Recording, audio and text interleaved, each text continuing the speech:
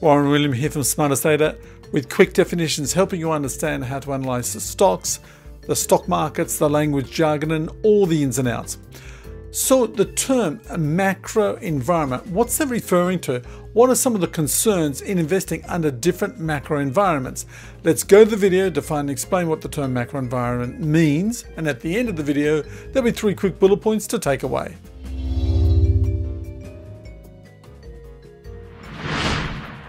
When reference is made to the macro environment or current macro environment, this refers to the set of conditions that could impact the general business cycle.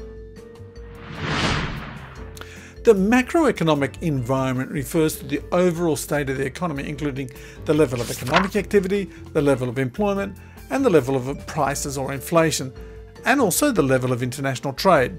This can also include factors such as level of government spending, the level of taxes being imposed, and the level of monetary policy being interest rates.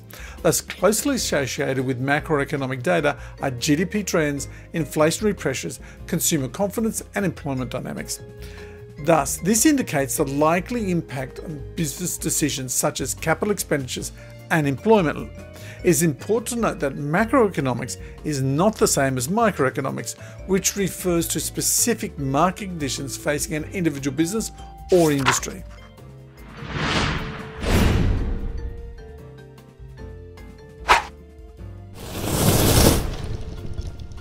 In closing, 3 quick bullet points regarding macro environment. This describes the state of the overall economy.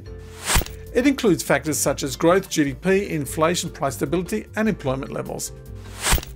Thus, the leading economic indicators, which we should be looking at closely every month when they're published.